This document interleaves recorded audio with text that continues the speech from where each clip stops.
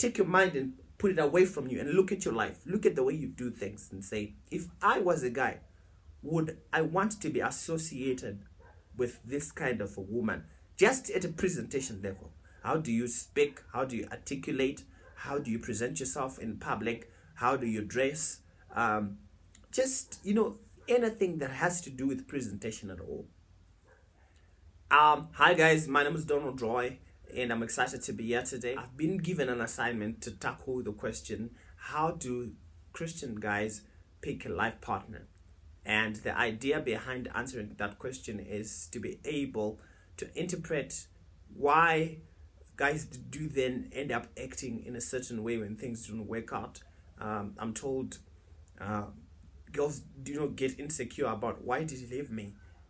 Was it anything to do with what I was doing? Or ladies get insecure and start to ask several questions about, why did this happen? Why did it happen like that? So we decided to tackle it from the very onset. How do guys choose? Could the way they choose a life partner have an impact or significance to the way they eventually act when challenges do break out? And so I hope I can tackle this question easily and in a way that everyone can grasp and understand. All right. So first and foremost, we have to understand that church guys are not angels. They're not Nephilims. They are guys from planet Earth. And so just like any other guy, they also look at, there is a certain way of presentation that they look at.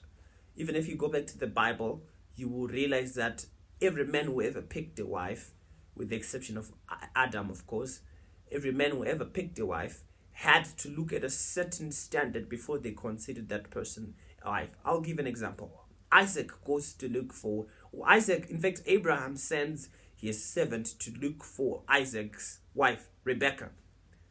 The servant of Abraham gets to Rebecca's place and then says, whoever gives my camels water is the wife that I'm going to pick for my master. What do you get there? Whoever presents herself in a certain way becomes the person that I'm picking for wife.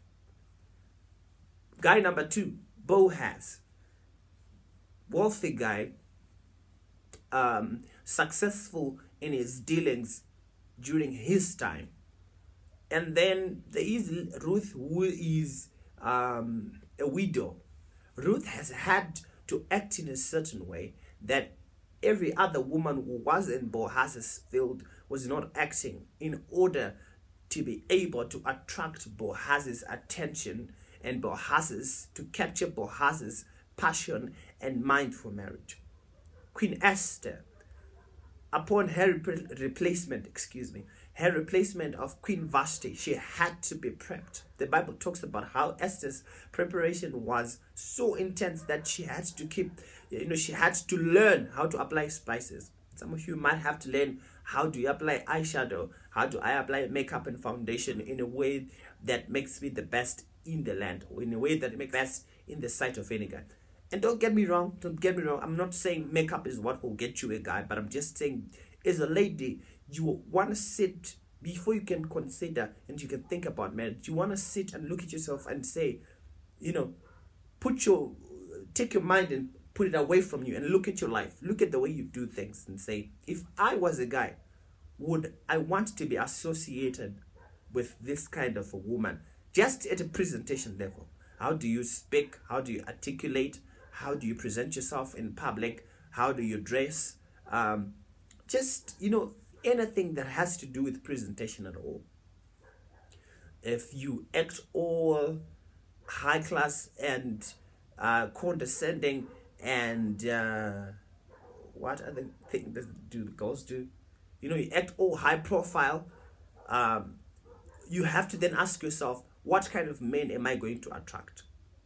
Right? So you have to know that, yes, we are talking about how guys choose, but you have to understand that guys choose based on presentation. And the kind of presentation that you give will determine the kind of guys that you're going to attract. That's a point that you have to get. The first point that you have to get is, every guy, no matter how spiritual they are, they only consider someone in their radar based on how they present themselves. All right? if a guy loves a girl who is very prayerful, if you prove yourself to be like a prayerful woman, even though maybe you may be faking or lying about it, if you show yourself to be super spiritual, then the super spiritual guys will love super spiritual women are the ones you always attract. So you should not then go around saying, why is it I just attract the prayer warriors? Because that's who you are. You know, that's who you're presenting. Or you busy complaining, why is it I only attract guys from the club? Why is it I'm only asked out by guys? Because that's the presentation you are giving. That's what you are giving to the guys. And those are the guys that will come to you. So, excuse me again. You have to work on your presentation. That's the first thing. So guys, select or pick someone to be on their radar. It's just based on presentation. What you weigh, how you wait, how you talk, what you talk about, where you go, all those things. You want to, from time to time, look at what kind of a person am I? What kind of picture, what kind of image am I selling? What kind of value proposition am I giving?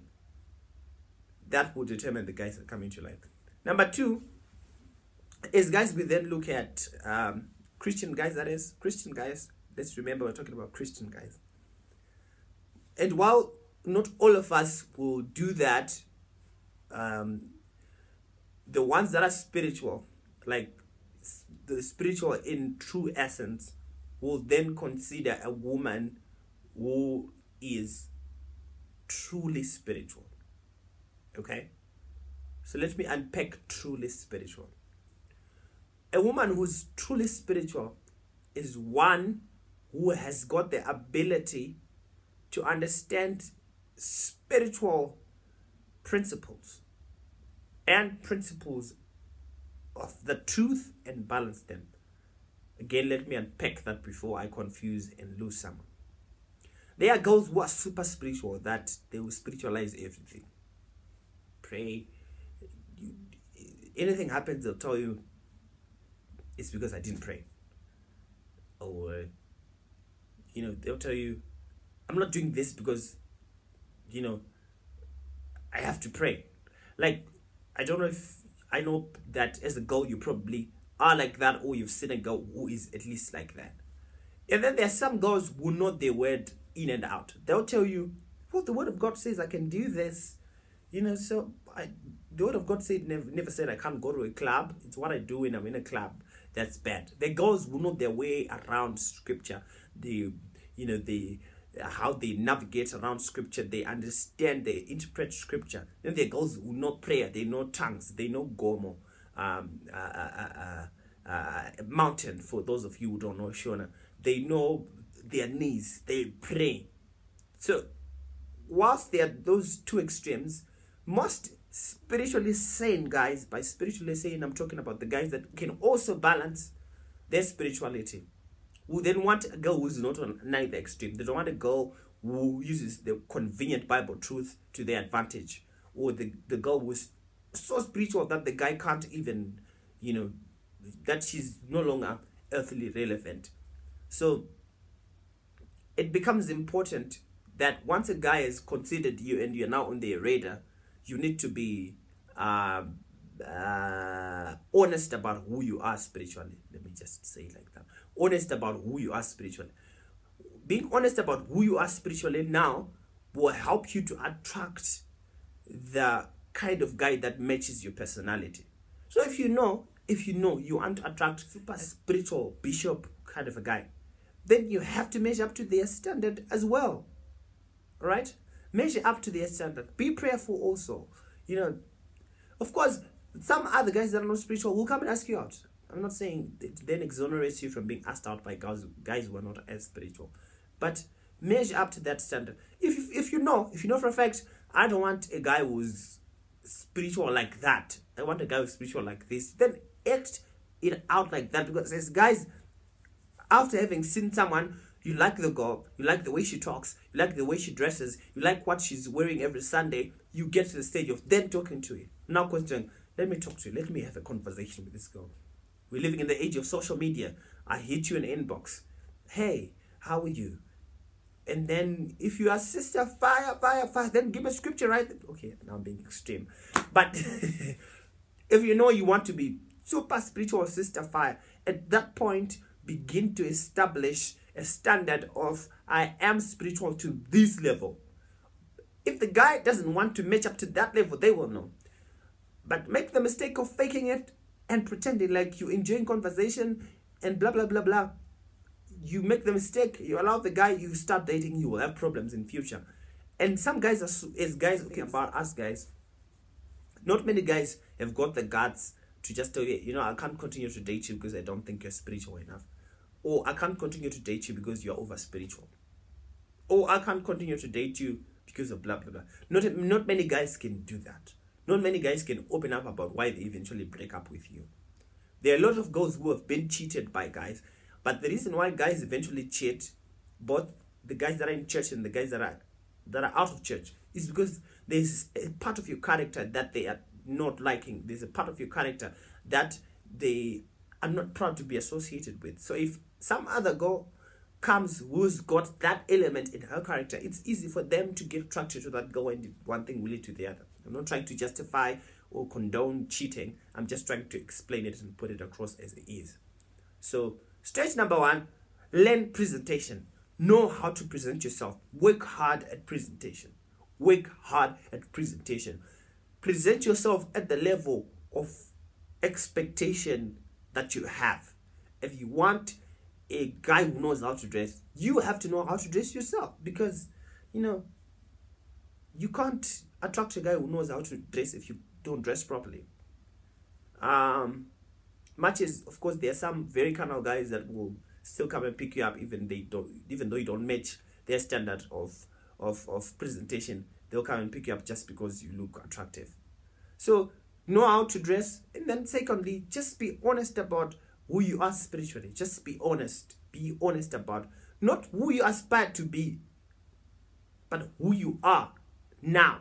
Because who you are now is what determines the sustainability of that relationship, the sustainability of where we are going. You are less likely to run into problems if you're honest from the very onset with a guy. I don't like 1, 2, 3.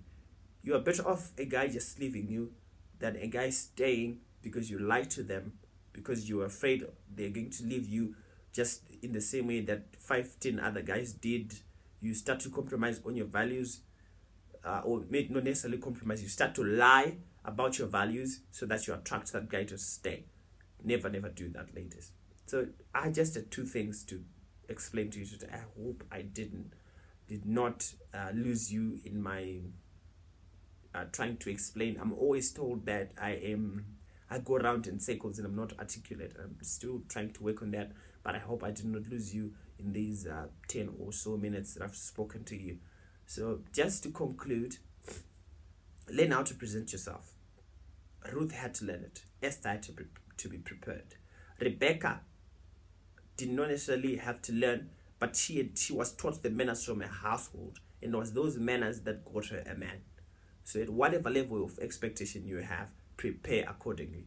Then secondly, be honest about your spirituality. If you are dating and attracting guys that are from the club, that are from beers, that are from drugs, then probably you want to cross-check your personality and your level of spirituality that you are giving out.